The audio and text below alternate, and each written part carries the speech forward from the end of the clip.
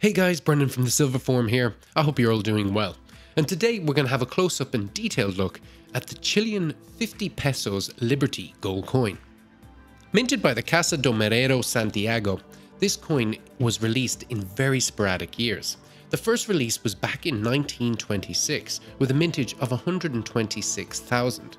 Then nothing until 1958, and then it continued from 1961 all the way to 1980. Now that was except for 1963 and 1964.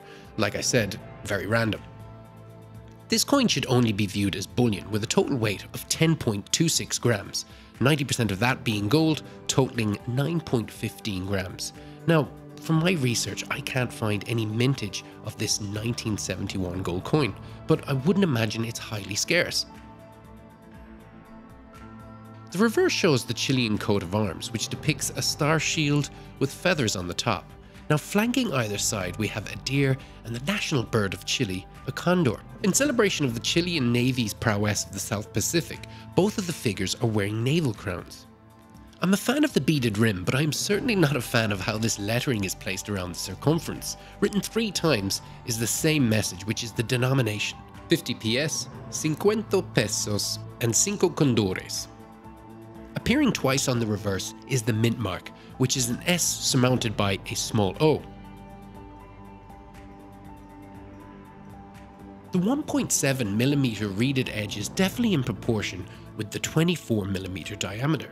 Now on the obverse we see the bust of the goddess of liberty with the common laurel wreath in her hair. Representing the Chilean Indians as well as honor and progress is the star that we can see on the shoulder, and below the motif we see the year 1971. And inscribed in the circumference is República de Chile.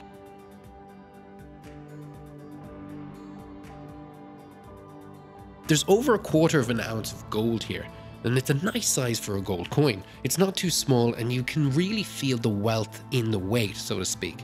Now you can get these in different sizes ranging in denomination, so you can get 1 pesos, 2, 5, 10, 20, 50 or even 100. In terms of return on your investment, this has been my most successful coin, gaining at least 50% return, and that's at this point in time. But as usual guys, please let us know what you think of this coin down in the comments section. Please hit this video a like and subscribe if you haven't, and we look forward to seeing you all on the Silver Forum. For more videos, discussion, and to buy and sell precious metals for free, head over to thesilverforum.com.